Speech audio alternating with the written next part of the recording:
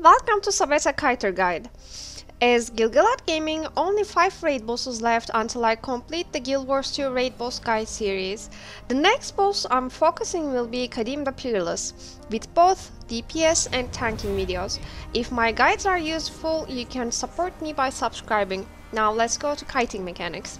Kiter is kiting the flame attacks and helping cannon people to destroy the next cannon that spawns. Cannons will spawn around the arena every 30 seconds. There are some cannon timers on Reddit you can put up to your squad message when cannon time comes up, so your players won't confuse which cannon they will go to. Now, the first thing Kiter does is kiting the flame fields called flag shots. Sabetha aims the furthest player to shoot that skill, so that is why Kiter stays far from the group. Flag shot damages the player a lot if you step on it. I know on pack groups, usually Druid does the kiting, but they also have to focus on healing and do the bombs at the same time.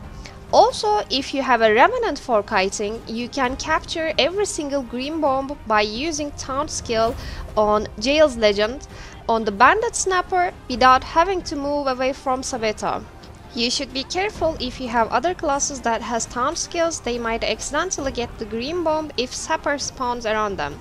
So they have to be conscious about if they have the bomb or shouldn't use the taunt skill if the Sapper is there. But here I am using my Tempest healer with full minstrel. I do depend on my skills and my healing a lot. For the reasons I will tell you now, Tempest is perfect for kiting.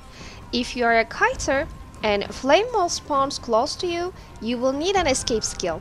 You can either get something that you can teleport to the group and turn around with the boss with them, or as an elementalist, I use my mist form, which allows me to go through the flame wall without dying.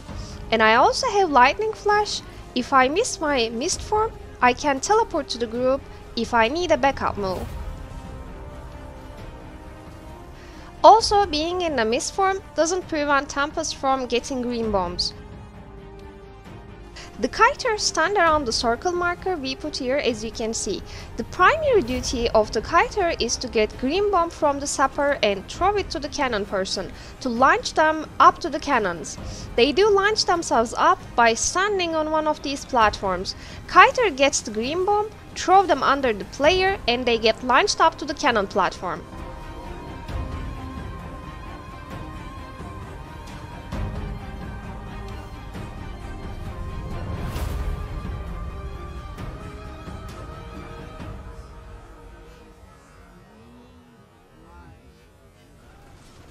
Sappers appear 5 seconds after cannon spawn.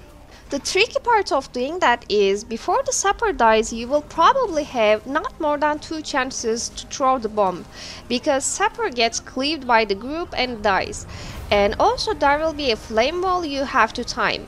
On a perfect run, people will stack on the opposite side of the upcoming cannon, so for flame wall, it doesn't matter who Sabetha chooses, will spawn on the opposite side of the platform. So your cannon people will be able to go to their jumping platform without waiting for the wall or without risking of dying.